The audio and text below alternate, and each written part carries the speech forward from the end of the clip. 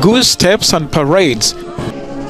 Around 400 members of the armed forces of 33 Commonwealth countries took part in a joint march ahead of the coronation of King Charles III. The servicemen and women have been going through their drills for several days at the Purebright Army Training Centre in southeast England.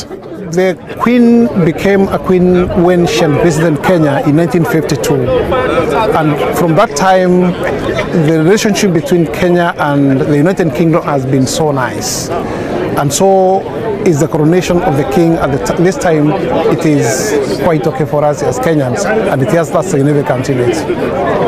In these historic events of United Kingdom for the second time since June last year, and now it really testified the strong relationship between Uganda and the United Kingdom. The troops were presented with a commemorative coin in recognition for their efforts. Charles's coronation is mostly viewed with apathy in Britain's former colonies. Critics say it points to the waning influence of the British monarchy and England as a country.